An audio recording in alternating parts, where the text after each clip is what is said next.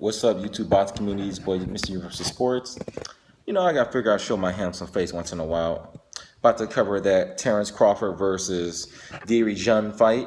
It was a very good fight, but I gotta give Dierry credit. He has more courage than brains so far, but any other time the corner would have stopped the fight, and I thought Tony Weeks did a good job of stopping the fight. But here's what I think I've thought about Terance Crawford. In every round, he nearly hurt him. I mean, first, I had Dierry winning the first round up until the knockdown, late in the first round when Terance Crawford switched to southpaw, and that's a very good skill compared to like a Marvin Hagler. We used to see him switch from southpaw to conventional all the time to confuse his opponents, and that was impressive about Terance Crawford. Obviously, this isn't the first time I watched Terance Crawford. I stated this on YouTube. I stated this in the comment section. I stated this on Facebook at work to my buddies that Terance Crawford is a future pound for pound guy, and he looked like it today. That's how you beat a contender. That's how you beat a contender. You dominate them. You don't mess around, try to like just get the easy 12-round decision, try not to get hurt.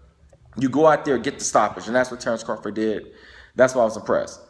Also, they talked about his opponents, and obviously we heard that Manny Pacquiao is going to retire April 9th. According to Bob Arum, he's going to retire April 9th. April 9th will be his last fight when he heals from his shoulder injury. We all know which is a lie. But here's who other fighters I want to see Terance Crawford fight. Obviously, he's the WBO champion at 140 pounds, junior welterweight, but he won't get in there with the Heyman guys because of stupid boxing politics. I'm not going to talk about that crap tonight.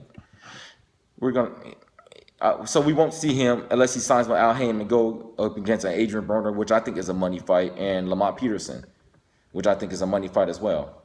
Matter of fact, that will be a good fight, Peterson versus Broner, but I digress. I want to see Terance Crawford next against Victor Postum, Amir Amin, but that can wait down the road. Manny Pacquiao, and maybe even Timothy Bradley, because I heard for Manny Pacquiao's last opponents on the short list is Terance Crawford, Amir Khan, and Timothy Bradley. And obviously with that star-making performance, well, he's been a star, but obviously with that very, very impressive win, auditioning for the Pacquiao fight, he may have punched his ticket for April 9th. Obviously, we got to wait for Bob Arum and Manny Pacquiao to make their decision.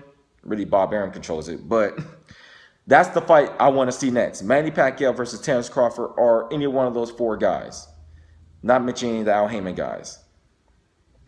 About Dierry he just didn't belong in there with Terance Crawford. I know a lot of people didn't like the fight because he wasn't in the top 10, the Ring Magazine top 10, or in the ranking top. I don't know if he was in the WBO or mandatory top 10 or not.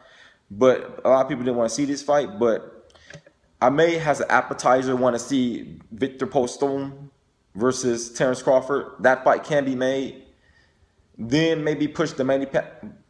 Then maybe that's it. Everything depends if Pacquiao goes to 140 or 147. To make the fight at 140, then have Terance Crawford. If Terance Crawford gets past Manny Pacquiao, and obviously if he does that, he'll be the new face of Top Rank.